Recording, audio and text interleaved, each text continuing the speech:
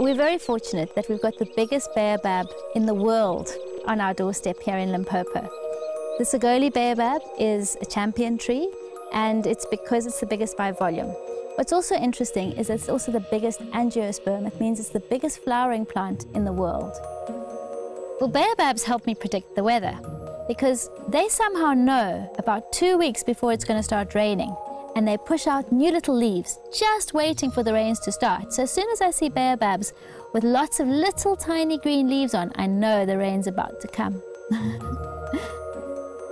But what's interesting about this particular tree is how young it actually still is, because it's only 1,200 years old, and many of the trees around there are much smaller and probably are the same age as well.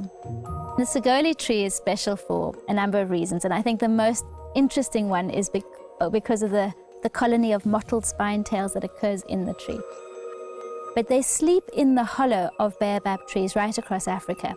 The only place in South Africa that you can see mottled spinetails is at the Sagole tree and 1 or 2 places in the Kruger Park. But what's unique about this is that the colony of mottled spinetails in the Sagole tree is the biggest that we've ever seen in Africa.